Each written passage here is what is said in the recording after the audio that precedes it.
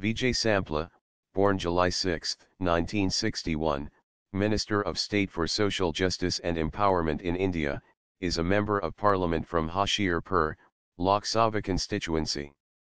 He won the Indian general election, 2014 as a Bharatiya Janata Party candidate. Sampla, a 53-year-old leader from Punjab, has worked as farmhand, labourer and plumber. He is the second minister from Punjab after Akali Dal S. Harsimrat Kaur Badal. His political journey began after he was elected the Sarpanch or head of his Sofi village, Jalandhar district. When he was a 27-year-old bereaved Dalit, Sampla was trying to find his feet against the oppressive landlords of Jalandhar's Sofi Pind.